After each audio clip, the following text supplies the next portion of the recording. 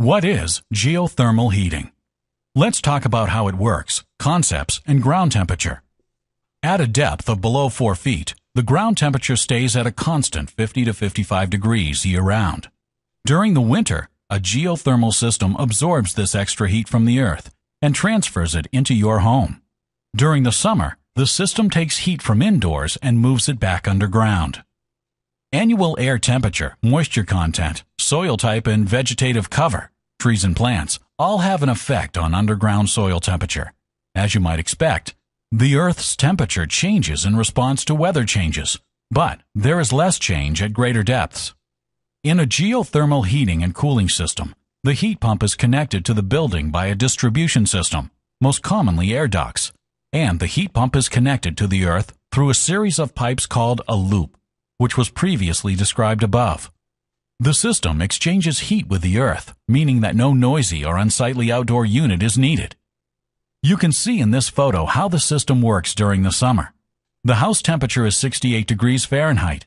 Outside air temp is 95 degrees, and the ground temp is only 55 degrees, which is much lower than the air temperature. In the next photo, I will show you how the system operates during the winter. The house temp is 73 degrees Fahrenheit, outside air temp is 20 degrees, and ground temp 55 degrees. Let me explain how the pump transforms this temperature into heat or cold. Vapor compression cycle. All heat pumps use a vapor compression cycle to transport heat from one location to another.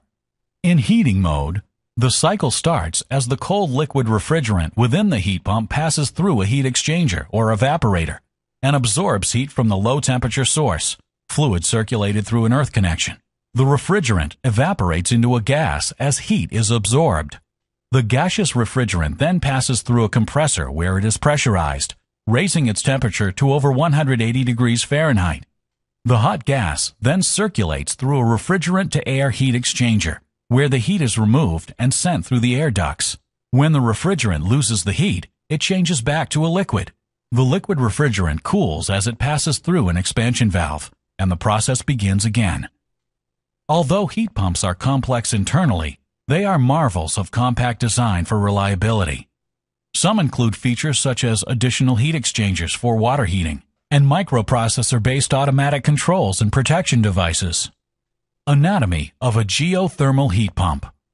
Instead of producing heat like a conventional furnace, a geothermal system moves heat from one place to another. The example below illustrates the summer cooling process. The cool, liquid refrigerant enters